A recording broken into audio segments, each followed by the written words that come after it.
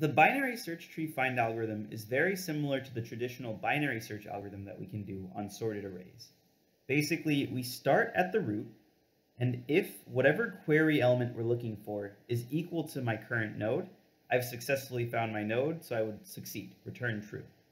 Otherwise, if what I'm looking for is not equal to the current node, but it's greater than the current node, I would traverse right and repeat exactly what I just did.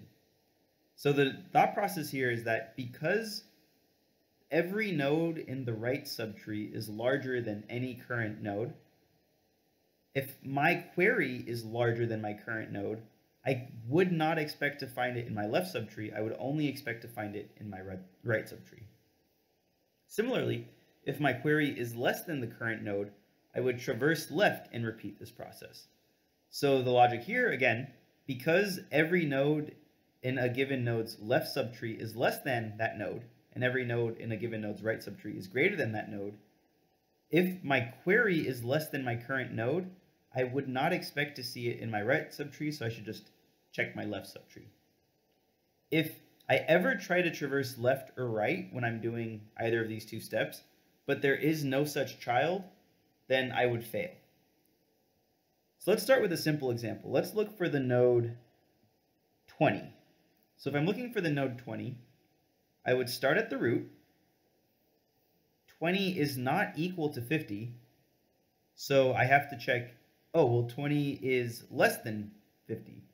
So according to step 4, I should traverse left and then repeat. Is 20 equal to 20? Yes, it is. Therefore, I've succeeded. I found 20. Let's try looking for 25.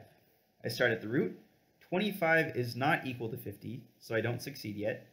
25 is less than 50, so I should traverse left and start over. Is 25 equal to 20? No, it's not. 25 is greater than 20, so I should traverse right and repeat. Is 25 equal to 25? Yes, it is. Therefore, I've succeeded. What if I'm looking for the node, maybe I'm looking for the element 60. I start at the root. Is 60 equal to 50? No, it's not. 60 is greater than 50, so I should traverse to the right subtree. Is 60 equal to 70? No, it's not. Therefore, 60 is less than 70, therefore I should check the left subtree. But 70 doesn't have a left child. Therefore, 60 cannot exist in this tree.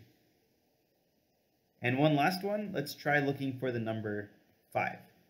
Is 5 equal to 50? No, it's not. It's less than 50, so I traverse left. Is 5 equal to 20? No, it's not. It's less than 20, so I traverse left.